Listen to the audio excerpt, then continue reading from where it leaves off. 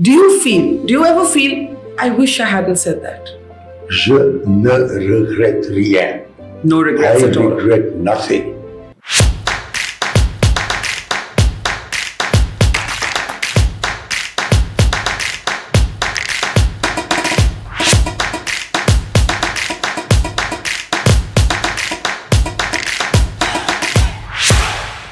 Mani Shankar Aiyar, the introduction to your memoirs, very interestingly talks about how Sonia Gandhi encouraged you to write them because, as you say, she probably had no place or no productive role for you in the party. So before we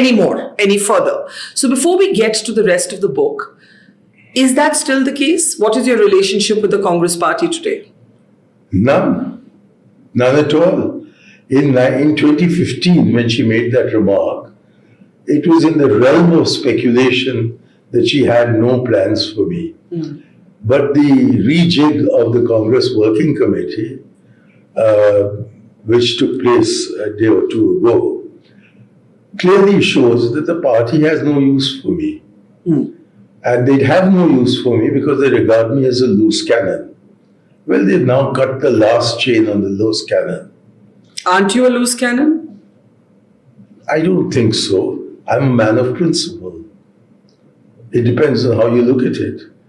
I believe very strongly in democracy through Panchayati Raj, particularly in secularism, on which I'm a fundamentalist, in socialism, which the Congress party has now abandoned, and non-alignment, which again, as far as I can see, the Congress party has abandoned.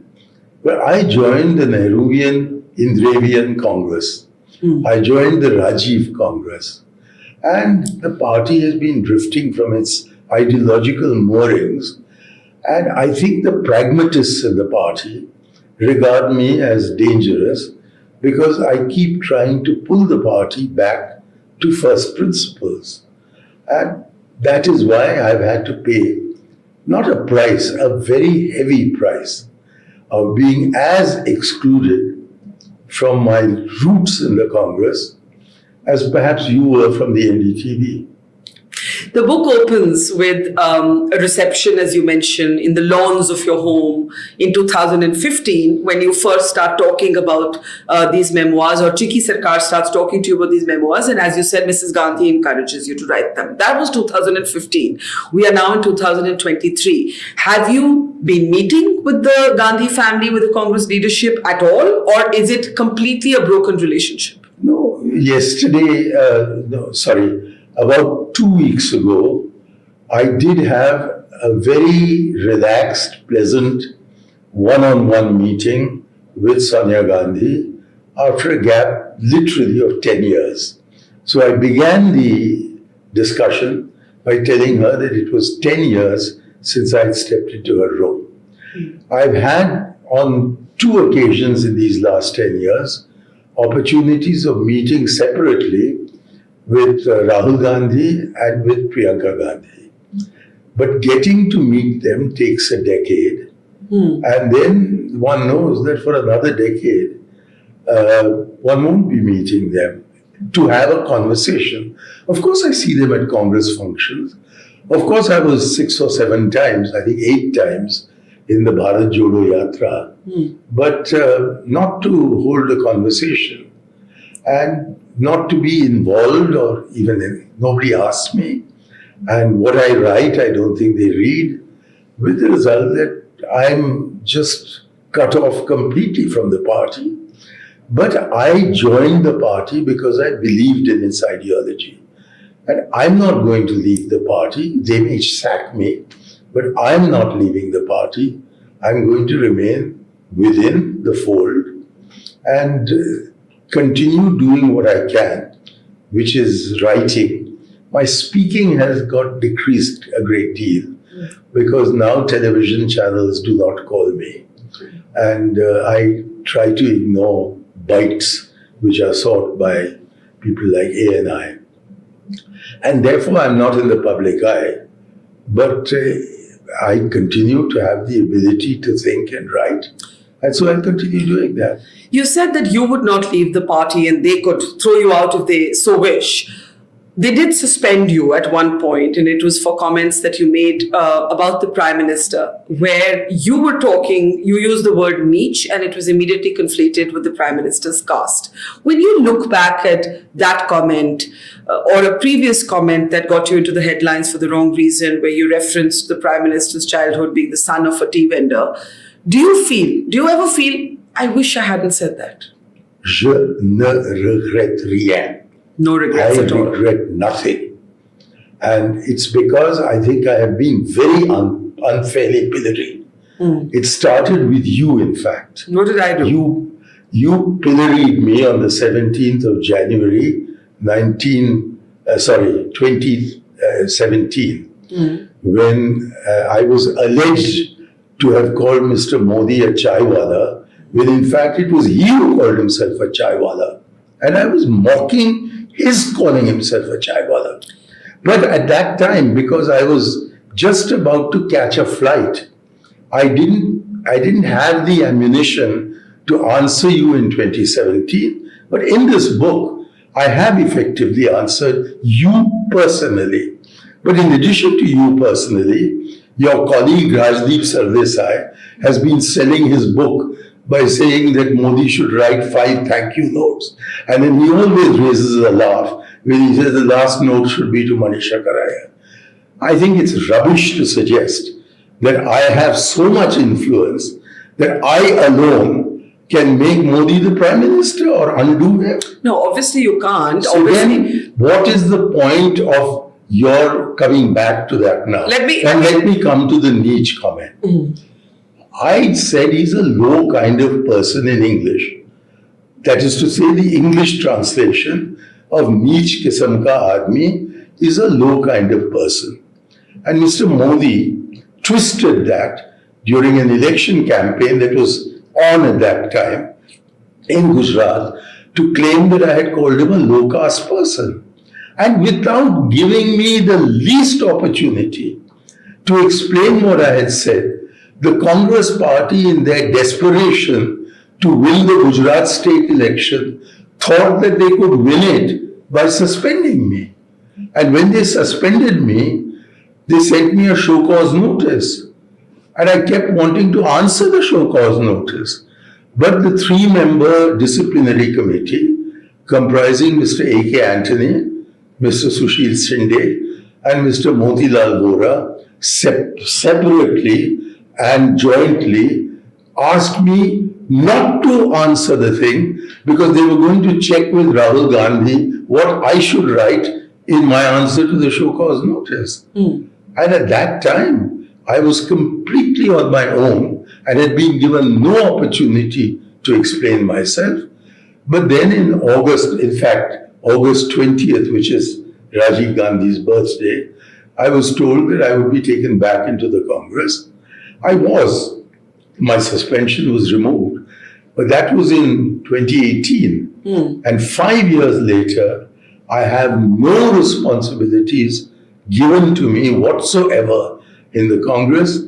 My constituency, which I fought 7 times, has been handed over to the DMK. And I have never been asked to, or since then, I've never been asked to go on an election campaign. I have never been given any office in the Congress party. I'm not a member of parliament. So I'm as distanced as anyone can be from the party. But in my heart, I believe in the Nehru-Indira-Rajiv Gandhi Congress. I don't believe in the Narasimha Rao Congress. And ever since Narasimha Rao's time, the Congress has been drifting from its moorings, whereas I remain a Congress fundamentalist. Okay, you've said a lot there, and while not wanting to make the conversation about those comments, so we'll move on quickly from those, I just want to say that we can look at them as a larger debate around elitism. It's something you actually address in your book, that, you know, you were tagged as being one of the Doon school boys around Rajiv Gandhi, and you explained that actually you knew him quite little before you entered politics. But when we look at these controversial comments that you made about the Prime Minister, people might look at them as an example of what beleaguered the Congress, a certain kind of social snobbery, a certain kind of social elitism. You can quibble with me over the words, did I say chaiwala, did I not? But you did mock the Prime Minister for his roots. I mocked him for calling himself a chaiwala, which is not the same thing. I didn't mock the Prime Minister. I mocked his calling himself a chaiwala, but he played it and people believed him. And he played up his being an OBC, people believed him. He has been the Prime Minister for 9 years, whatever Mani Shankar Aiyar may have said. Isn't it time he moved away from what happened then to what is happening now? What is happening now is symbolized by what's happening in Manipur. He should be addressing that. Does he? He accuses us of Tushtikaran. Okay, let's talk about, you say you're a member of the Nehru Congress, the Rajiv Congress, not the Narasimha Rao Congress. So let's start with a very interesting analysis in your book about 1984. And you talk about 4 things you thought should have happened differently. I thought 6, but it doesn't matter. Okay, maybe I'm remembering 4, you can add the other 2. And you say that 1, Rajiv Gandhi should have apologized immediately. 2, he should have removed his cousin, who was then the police commissioner of Delhi, Gautam Kaul. 3, the army should have been called in much earlier. And 4, a judicial inquiry should have been announced much earlier, not a few months later, as was the case. Why do you think these things did not happen? And the other very interesting thing you write, just one more detail from your book, you talk about how later a senior military officer tells you that the reason the army was not called earlier is that the army was in Meerut and it would have taken time to bring it. But you say that actually somebody had to explain to the people of India why it would take so long when in 1857 it took less time for the army to move from Meerut.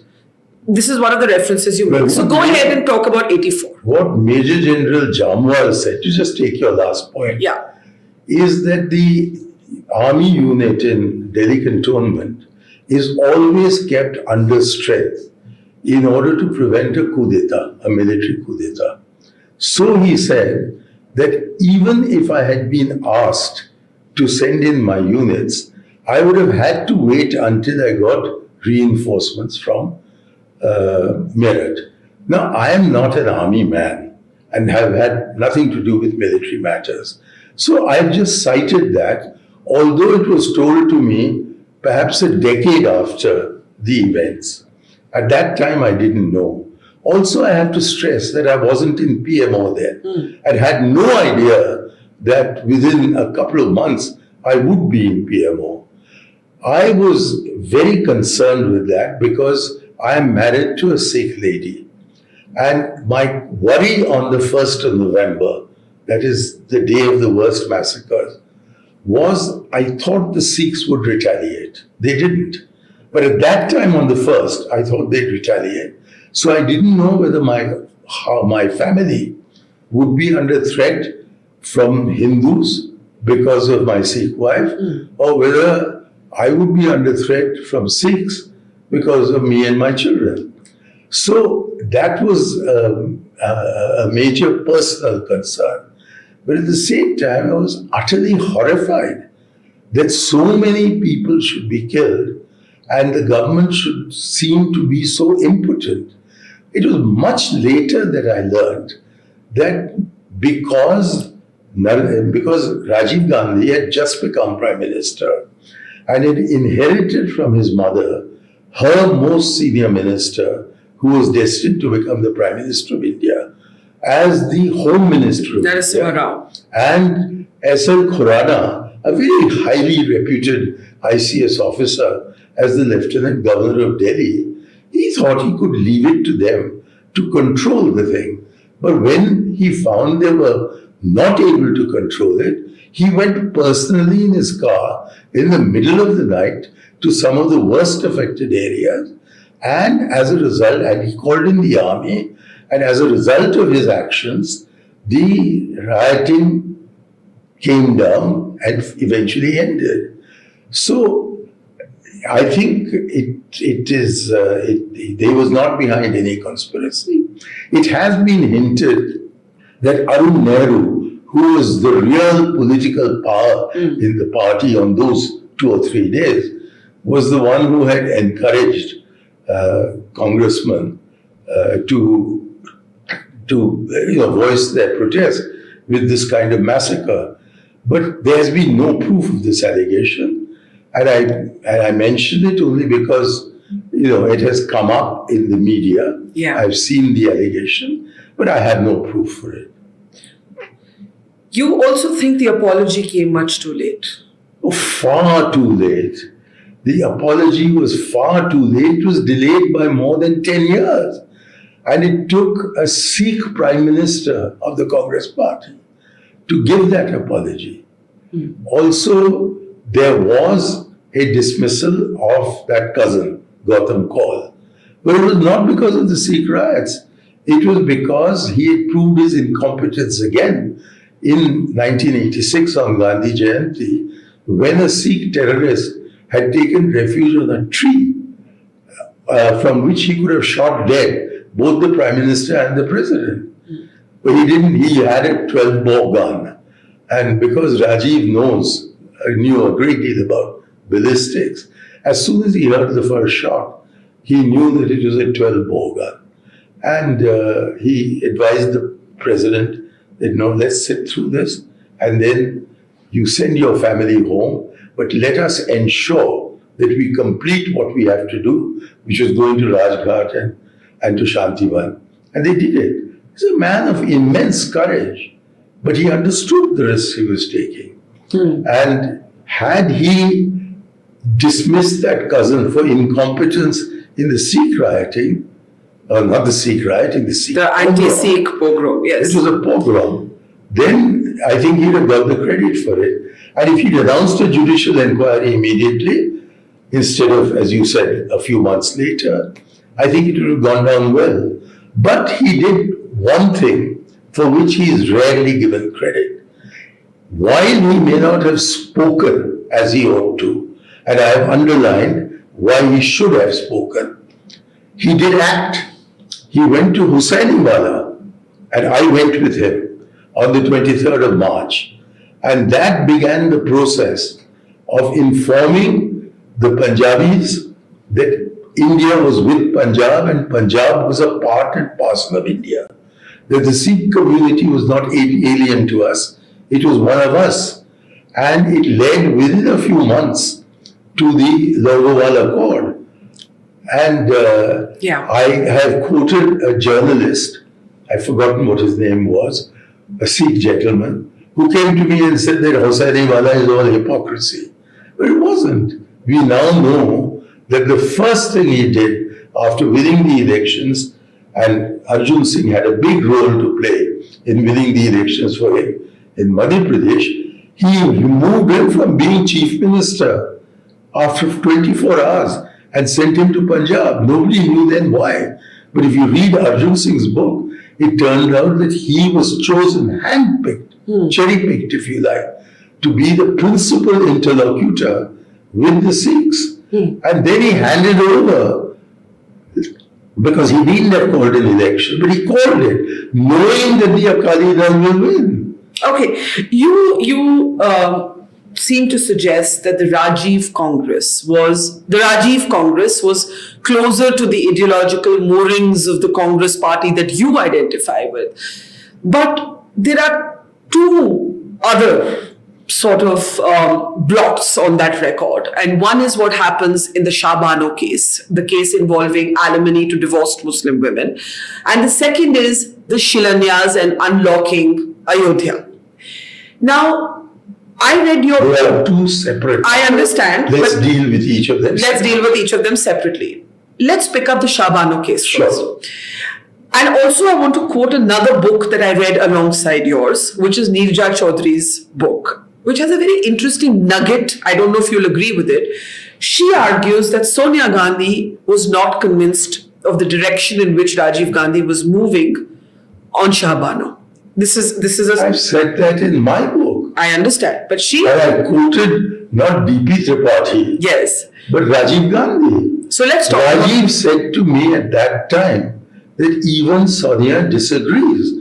I quoted that in my book. So can we start there? Yes, can we start with that story? Can I very quickly sum it up? Yes.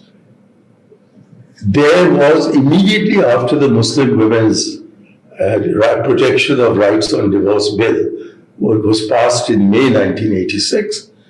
In September, a very well-known nominal Muslim jurist filed a writ petition in the Supreme Court, arguing that this was ultra-virus of the Constitution, that it was illegal and immoral, and that case went before the Supreme Court in September 1986. Now, unfortunately, the law's delays are the law's delays. But the Supreme Court in 2001 gave its judgment on the Dania Latifi petition. And they said, far from reversing the Shah Bano judgment, it was never reversed. Far from reversing the Shah Bano judgment, the solution found through the judicial genius jurisprudential genius of Ashok Sen and the political good sense of Rajiv Gandhi was to codify Muslim law in respect of divorce, and to, by codifying it, to make eventually, that's all explained why eventually, the Muslim Waqf boards responsible for the girl if the male members of her family fail to do so, or if she fails to get remarried. And in 78% of the cases, I've cited a survey, Muslim women get remarried, divorced Muslim women get remarried within 2 years. So it's not, as for many Hindu widows, a lifelong problem. Not for all, but for many, it's not. Anyhow, the state Waqf board was made responsible under our civil law. Right. And they said that if the state Waqf board doesn't look after her, the board will be called before the magistrate, and they'll be forced to do so by judicial order. And that judgment has lasted for more than 20 years. And for more than 20 years, all Muslim women's divorce cases have been handled under that law. So how can it be said that he was being communal when he listened to what Muslims had to say, listened also to what some Muslim dissidents like Arif Muhammad Khan had to say, listened, as Madhu Dandavate said in the Lok Sabha, that he listened to the opposition. He called in various people, not as Wajahat Habibullah suggests, one person, namely M.J. Akbar. And he thought about it, and when he came to the conclusion that it was his duty as the Prime Minister of India to ensure that our minority community felt wanted and respected. And that this question of Muslim women being divorced and then left on their own, his first question that he asked was, why did the Sessions Court award the lady Shabana 25 rupees a month?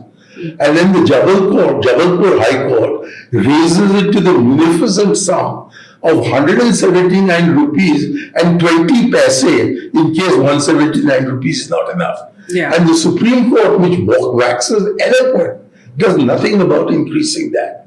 He ensured, and then he said to me, after it was all over, he said that my opponents tell me that, I'm not quoting his exact words because I'm speaking from memory. He said, my opponents say that no woman, Muslim or non-Muslim, is now going to vote for me. And he says that no man, especially people of liberal outlook, and no non-Muslim man is also going to vote for me. The only people who will vote for me because of this are a handful of Muslim clerics So whom am I appeasing? He asked me that question. Rhetorically. Yeah. He didn't expect an answer. So what part did his wife not agree with? I don't know. You'll have to ask her. But it was All clear. that It Rajiv was said clear. to me, Yeah. all that Rajiv said to me is, this is in the same connection as the other remark that he made. He said that even Sonia does not agree with me. But he did it. And he was so fond of his wife, so respectful of his wife, that if he did it, there is a principle involved. And unfortunately, that incident marked the alliance between the left, the liberals, and the Hindu extremists. And it brought down Rajiv's government. But Rajiv's principle was endorsed by the highest court in the land and has ultimately prevailed for the last 20 years, and yet nobody talks about this. Basically, you're arguing that he looked for a solution within the personal law. Yes. And why not? The personal law, as it's given in the Sharia, and they all agreed to this, because he was consulting with the Muslim theologians, apart from others. They all explained to him that the Muslim personal law on divorce is not some barbarous Arab desert practice of the 7th century. A Muslim girl gets married through a nikah-nama, which is a contract. And that nikah-nama only stipulates what is to happen in case the marriage fails. That is why it's not understood by so many Indians. Because among Hindus, divorce is a very rare practice and often leads to great immobilization of the divorced Hindu woman. But this is not the case in Muslim personal law as distinct from Muslim personal practice. And it was because the interpretation and enforcement of Muslim personal law was in the hands of Maulvis and Mullahs. Therefore, Rajiv took it out of their hands and put it into the civil law practice of India. Let's move on to Ayodhya. Let's move on to Ayodhya. Yeah, sure. There too, it's been suggested, and you mentioned Arun Nehru in the context of what happened in 1984 with the Sikhs. It has also been suggested that, maybe it was Arun Nehru who really drove this idea of, unlocking the Shilanyas is one thing. The unlocking is another. If you're going to talk about it, don't talk about the Shilanyas. Talk about the Babri Masjid question. The question that I would ask you is a larger question. Yeah. You have argued that Rajiv's Congress was closer to the ideological moorings of the party than the Narasimha Rao Congress.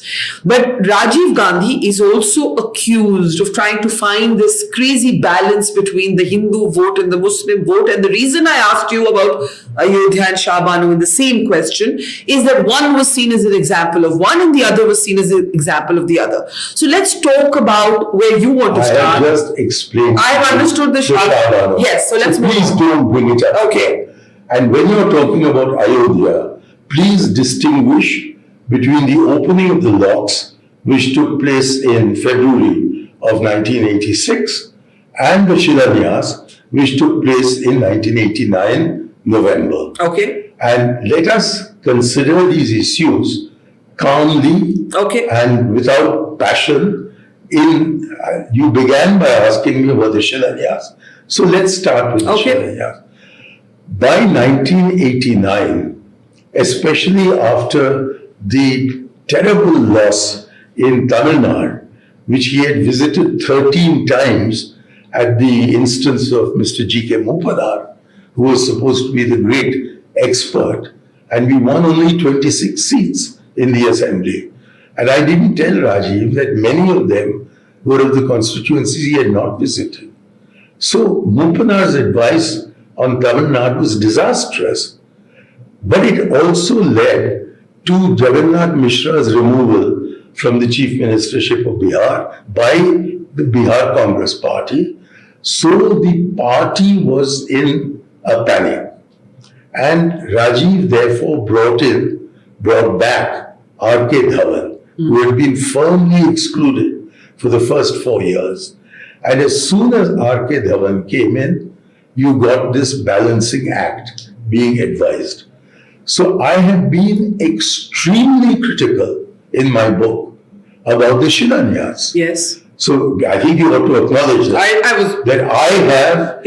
I have said that Rajiv Gandhi was panicked into abandoning the principles of a lifetime by listening to this argument about the Shilanyas. Now, what was the argument about the Shilanyas that people like Dhawan were putting forward? It is that if you ensure that the Babri Masjid continues to stand, the Muslims will be delighted, and if you do the Shilanyas outside the disputed area, then the Hindus will be delighted. What happened, I've said in my book, is that seeing the masjid standing, for those Hindus, for whom this was an issue, they said that we're not voting for you. And the Muslims, seeing the Shilanyas taking place, said our vote is not for you. So instead of winning both sides, he lost both sides. And that was really a tragedy.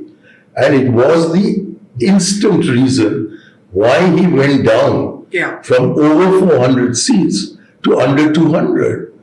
And he therefore realized that he didn't want to shift the responsibility, that he had taken and endorsed wrong advice, which is why the whole of 1990, which turned out to be his last full year of life, he devoted to first doing an introspection with everybody concerned, then convening the Convention Against Communalism, which I have described at great length, and what Narasimha Rao and Gadgil did to me and Akbar, and the questions that they asked, and how I answered them, and how they then dismissed the paper, saying these may be your views, they're not ours, they're not the Congress parties. And then Rajiv undertaking the Sadbhavna Yatras, which took us all over the country, where the slogans were all a total reaffirmation of fundamental secularism. Now, all this needs to be seen in perspective. Was it a sin that he committed in 1989? I thought so in 1989. But looking at what he did in 1990, I would call it a huge political mistake. And I don't buy the argument that he was trying deliberately as a matter of policy or as a matter of his fundamental policy to balance Hindus against Muslims. He believed in equal rights to religion for the majority as for the minorities. Okay, you remain, of course, an admirer of Rajiv Gandhi. Is that a that's not because I'm blind. It's because I have seen him in action and seen him as a good man, an upright man, an honest man, a man of principle who was betrayed by some key aides. But why are we talking about all this? All this forms the bulk of my next book. We were here to talk about my current book. This is all about myself. By the way, yeah, but what about myself? I'm coming to it. You're coming. This is now. Hang on. All of the things I have cited are from your book. By the way, yes, they are. And I've also said there that you people like you should wait for the next book. Okay, I've said it. I wanted to actually share a story. But you have to sell your program. So no, hang on. Forget who has to sell what. I was going to come to a very, I would say, acerbic story from your book about Sanjay Gandhi. When you stopped me midway, I said you're obviously somebody who identifies with Rajiv Gandhi, what's and all. But there's a very there's a little paragraph in the book when you are informed that Sanjay Gandhi's plane has crashed. And you write in the book, I'm paraphrasing, you write in the book, you said, I don't know if there's a God, but if there is a God, thank you, God, for saving us from this catastrophe. I found it, people aren't usually that candid in a book. You were being only partly funny, right? Well, that's exactly what happened. And I think it would be very wrong of me to not mention it. I have mentioned it. I have also mentioned my desperately opposing the emergency of Mrs. Gandhi's. And at that time, everyone associated with that emergency. Yeah. I thought the emergency was not an aberration, but the first assault on our constitutional rights. So I was very much against the emergency, although at that time I was a government servant. And I made my views clear to all my colleagues. I even made it clear when I came back to India that I was dead opposed to what was happening. And I described at that time the greatest joy in life was to lie on the lawns in the November sun of Patiala House when I came back on home leave and listen to the proceedings of the Shah Commission, which were being broadcast from loudspeakers. So I was dead against the emergency. And Sanjay Gandhi had a life that was effectively confined to the emergency. Yeah. He was the face of the worst things about the emergency. So I could have discreetly hidden this idea, but it wouldn't have been Mani Shankar Aiyar. This is true. Now let's talk about a very moving portion in the book, which is how your family comes as refugees from Pakistan to India. And there's a very, very vivid, disturbing account of a child who is killed, I think, in front of your father. He wasn't killed, but attacked rather. No, they were going to. Am I getting this story wrong? Okay, but just marginally wrong. Okay. I'd like to tell the right story. Please. I was 6 years old when partition took place. Yes. My mother and her children were in Shimla, which was given to India. My father was at the end of a 20-year stay in Lahore and had, in fact, according to my mother, intended to become a Pakistani because his practice was largely in the areas of India that became West Pakistan. So we were living in Shimla because my father was a very prominent, very reputed income tax expert. And he primarily practiced in the appellate court. And the appellate tribunal of the income tax would move to Shimla in the summer. So Amma would keep house for him in Shimla and he'd visit us from time to time from Lahore. That's how on the 14th of August, my father was in Pakistan, and on the 15th of August, we were in India. And we were living in a building called Three Bridges on what used to be called by the British as Jacko Hill, but is now called, I think, Jakku Hill. Yes. So we were living there, and at about, it must have been before 8 p.m., because I was always put to bed very strictly by 8 p.m. So it must have been about 7 o'clock. That a group of Sikhs, a kind of Jatha of Sikhs, banged very heavily on the door. My mother opened the door and they said, "Where are the Muslims?" And she replied, "They've gone to Pakistan." But the boy of my age who belonged to that family and lived on the ground floor was my best friend. So I was about to say, no, they haven't gone to Pakistan, they're here. With something in my mother's eye prevented me from opening my mouth. Yeah. And the Jatha were very disappointed to be absolved of their, to be deprived of their victims. And they broke the kitchen, which in those days used to be built outside the main house. And then they went away. But next day, there was a body, a slashed body, discovered on the Jacko Hill. Yeah. So maybe they found some victim. But the boy himself and his family, which ranged from a baby in arms to an over 80-year-old woman, they were all saved, but only because my mother signaled me with her eye that I shouldn't speak. Now, you may remember the scene from Ice Candy Man, Bapsi Sidhwa's novel, where an almost exactly same thing happens. Yes. But in that case, the child says that the maid is in the house and she gets caught and terrible things happen to her. So when I read The Ice Candy Man, I felt that people will think I'm inventing this story. So I just have to say that you have to trust me, it actually happened. And later, many years later, when you're actually a minister in government, you talk about how Pervez Musharraf, General Musharraf, wanted his birth certificate to be pulled out from the records of a Delhi municipal corporation. And you asked, maybe half cheekily, for the same from Lahore. And you had fully cheekily. And was surprised by the speed at which you were then able to procure those papers. I made my remark at about 6 o'clock in the evening. All of us, the whole delegation, we were 55 of us, were taken to the Lahore municipality. And that meeting took place at about 6 in the evening. That's when I asked for my birth certificate. And at 9 o'clock the following morning, literally overnight, when I came down, I found the birth certificate duly attested, lying inside a brown envelope, and everybody waiting for me to open it. And they all applauded, and of course I joined in the applause.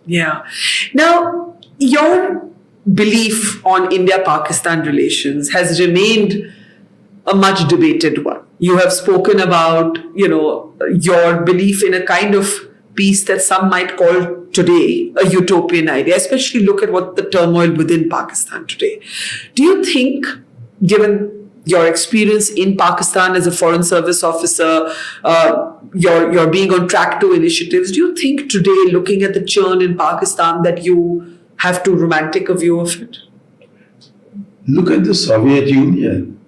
The churn in the Soviet Union was much more serious than whatever is happening in Pakistan now.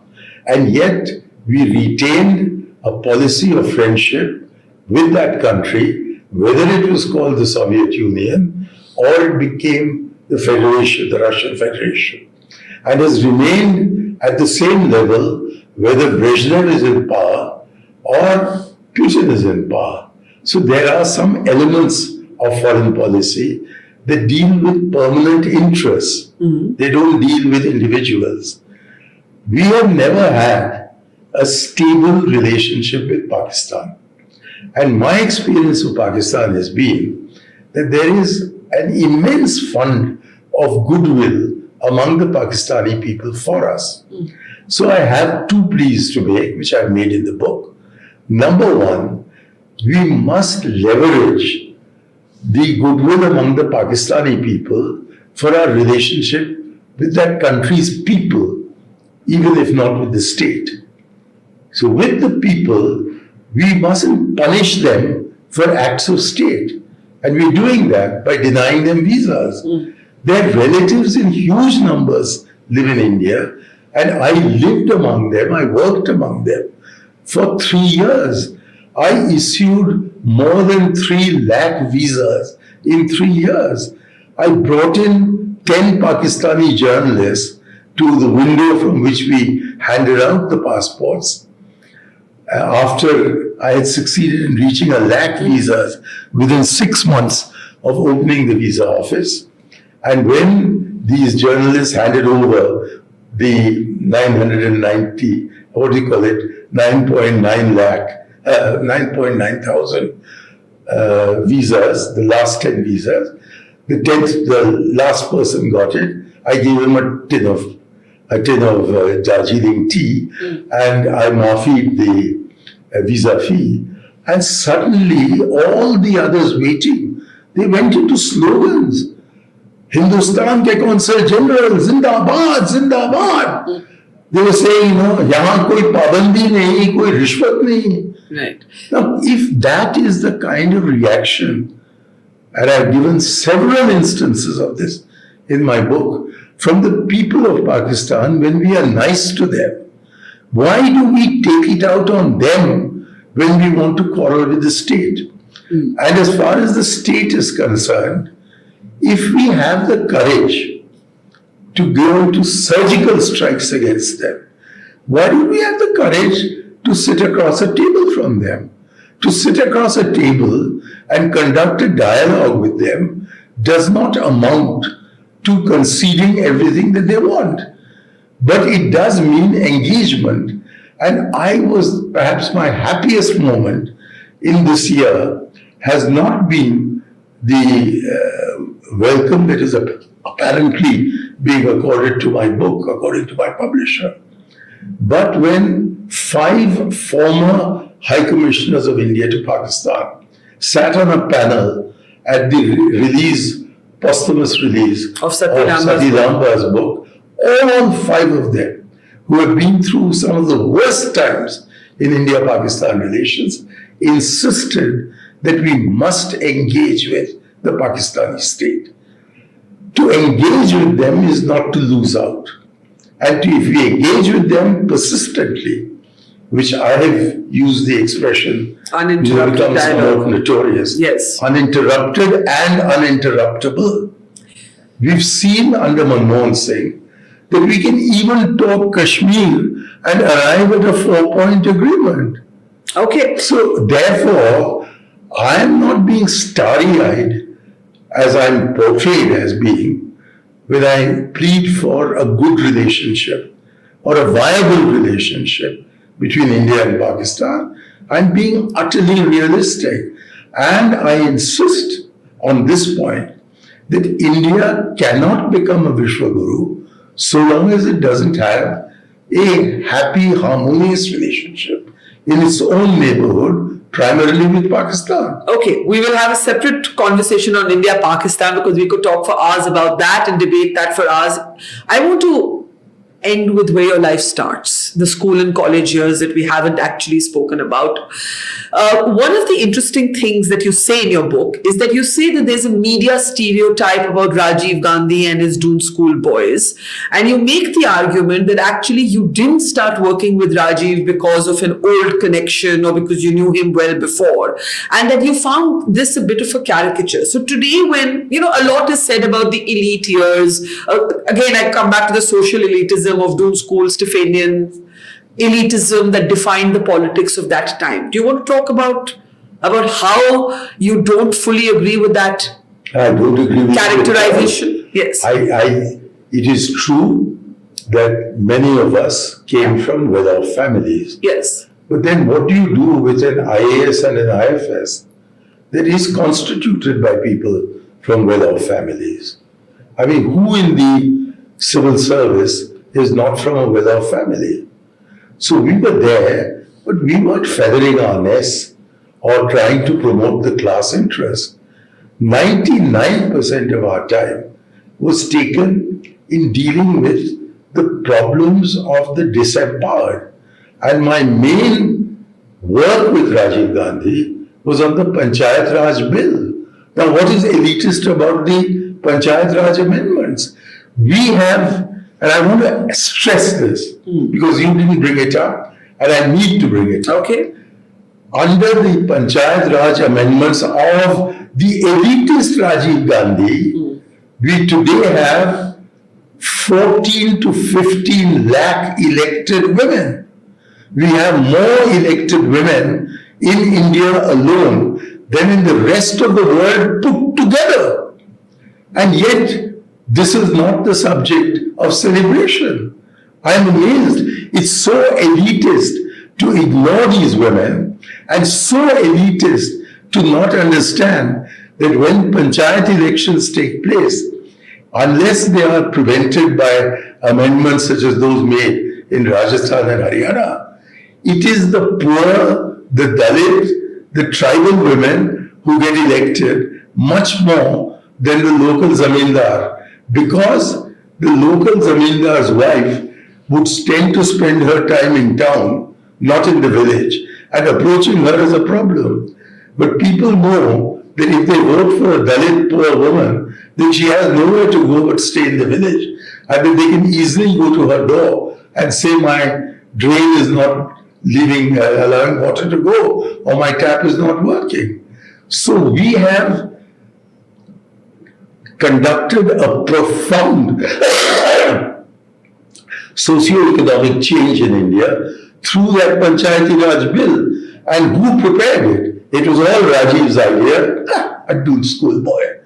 And it was all written up by Mani Shankar Aiyar, a Doon school boy. I mean, not my fault that my parents sent me to school, but it is, I think, to the credit of my mother, that instead of taking us out of school, when my father died, I was only 12 years old, she said, education is the biggest asset. Yeah. And when she died, there was 300 rupees in her account. And because we didn't inherit any property, my brother and my sister and I are perfectly happy if instead my mother had put the insurance money into a 2-story building in Malcha Marg. We'd have ended up quarreling over who's going to inherit their house. So I'm deeply grateful that my mother was penurious, and very, very grateful to her that she thought education is the only asset worth having. So we were concerned in the technology missions with what? With things that would assist the poorest and the loneliest and the lowest. For example, the oil seeds mission, which is never talked about. Did you know, I'm sure, that edible oil is one of the biggest items on our import bill. Under the technology mission of Rajiv Gandhi, oil seeds production in India doubled over 10 years. Doubled. It went from 9 to 18 million tons. And oil seeds are grown where? Where you can't grow other crops. Who are the farmers in these rain-starved areas? It is the poorest. Now he went to Kalahandi and he made a very sensible decision there, that the reason they were having so many famines is simply because they were cultivating rice in a rain shadow area, and rice is a very thirsty crop. So he said, let's ensure under the area development program that rice is provided at a subsidized price so that they can grow ragi, which is of course possible in a rain shadow area. So the only thing we ever did was for the poor. And that is why Rajiv insisted on calling himself a socialist, despite all the efforts of Dr. Montek Singh Ahluwalia to get him to start the reform process.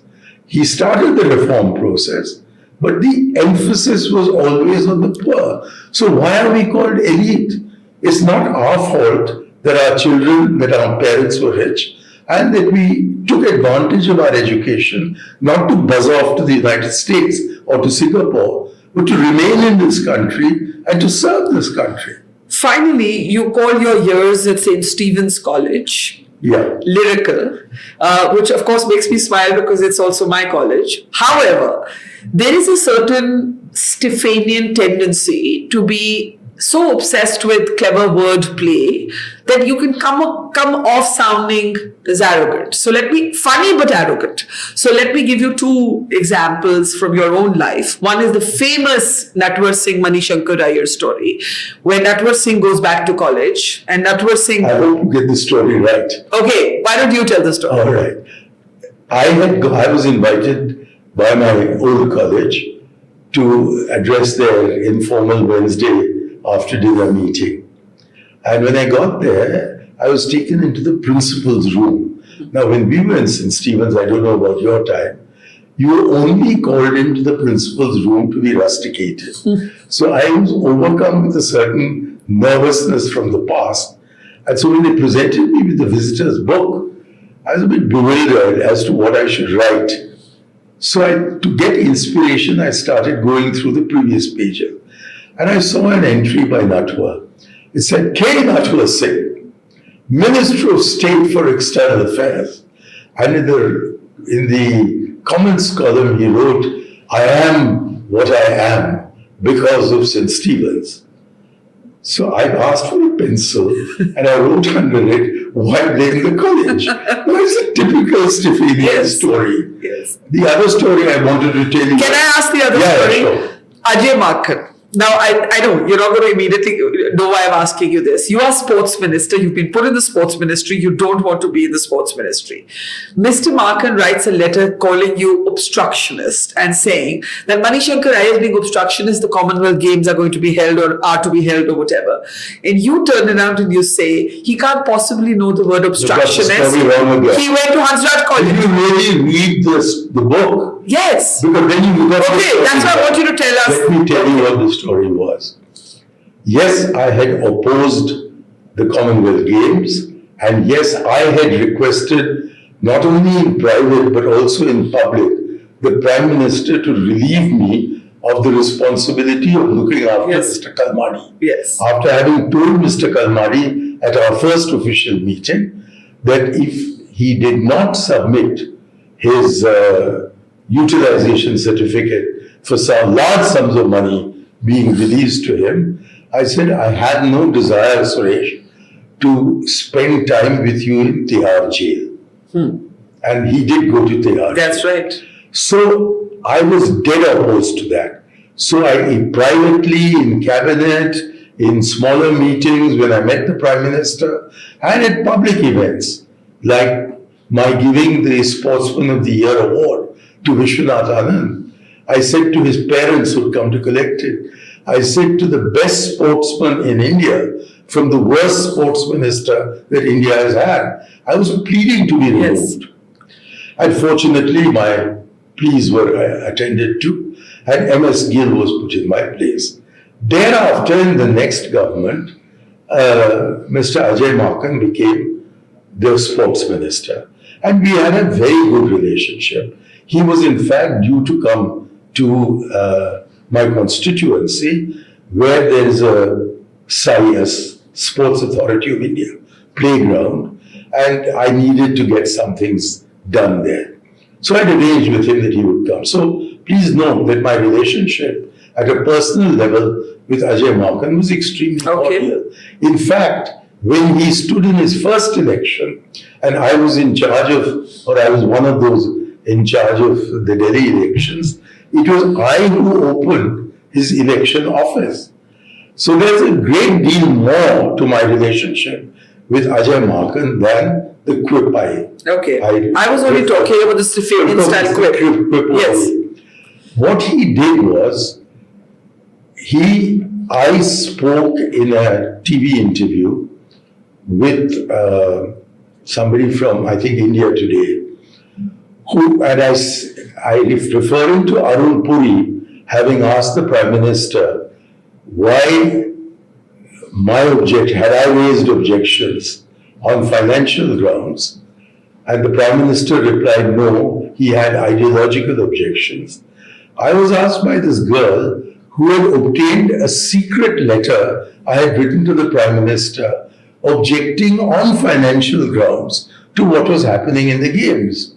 So she was displaying that letter to me, and she said, how could the Prime Minister say that there were no differences on financial matters? And it was on ideological grounds that this difference was. I confronted with my own writing. And I said that, I confessed that I did have financial objections as well, which I had conveyed to the Prime Minister. This, of course, caused a rumpus in PMO. And Ajay Markan, my friend Ajay Markan, was asked to write me a letter in which my answers in Parliament were cited in order to show that I was being hypocritical. Now, when you speak in Parliament, you defend your government. Right. And he said that this shows that Mani Shankar Aiyar's approach was dichotomous. Oh, dichotomous, right. A big word to use. So I said in an interview to a TV channel, I should never talk to your breed. But I said to them that I want to talk to you about the alternative sports policy I was attempting to evolve. But please don't ask me about the Manmohan controversy. And then at the end, he insisted on asking me about it. So you're in a jam, the camera is on, Correct. You can't say no. And you people take advantage of that. Very illegitimate advantage. But you often do. That's your game. That's your game. It's just a job. Yeah. But anyway, yeah. And you're always trying to trip people up. Not at instead all. of getting them to say what they want. So I cracked a joke. I said that he's used a big word like dichotomous. I don't know how a BA honors, a BA pass student from Hansraj College knows such big words. Yeah. And that caused a rumpus. It caused a rumpus, and then my college principal, that's the St. Stephen's principal, went personally to Hansraj College to apologize. There's a team from Hansraj College who came and met me and said, "Sir, we are all appearing for the IAS exam. What will happen if we say that we are from Hansraj College?" I said, if anybody comes to you and prevents you from getting a job on these grounds, please let me know. I'll clarify. But of course, you people are not interested. But my question was a little bit different, and let's end with that. Your question was, does this prove you elitist? No, I was going to say that there is a certain Stephanian subculture. Yeah, that's right. Yeah. I was talking about that, a college subculture that today, in a changing India, may come across as elitist. And some of it is funny, but nevertheless, it can be dubbed snobbish. It is, yes. And I'll give you another example of exactly that. Subhash Dua, who was from Sanaa, he said to me, "Why do you fellows walk around this place as if you own it?" So my reply to him was, "We don't, so why don't you?" And that was, I think, a very Doon School remark to make. We laughed. The jokes cracked against me. Yeah. Arif Kamran described me as Mani Shankar Aiyar. This is in college. Is always willing to sacrifice truth at the altar of an aphorism. It was my friend Shekhar Dasgupta, I've quoted him, who, when I was ultimately allowed to come into the Foreign Service after being damned as a communist, he then said that they let you in because they discovered you were a Marxist, but of the Groucho kind. So it is very much a part of the ethos of St. Stephen that we speak English. If you go to a college where they generally speak Hindi, they'll be cracking jokes at each other in Hindi, which maybe you and I would find difficult to understand, because cracking jokes in languages requires a very deep knowledge of the language. It's a play on words. It's a play on quotations. So therefore, I don't think we are being snobbish. Yes, we are Macaulay ki aulad. But then what is the Indian civilizational heritage? It is synthesis. Whatever comes from outside, we synthesize.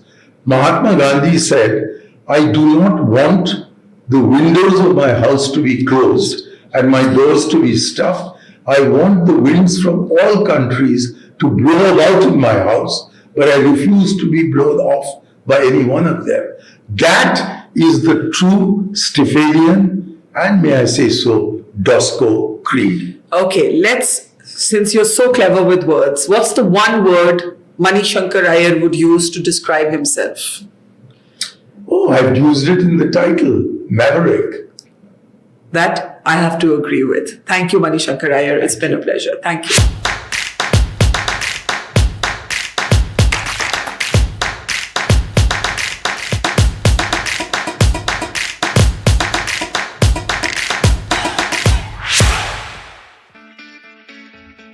It's great to see you here. Thank you for watching our work.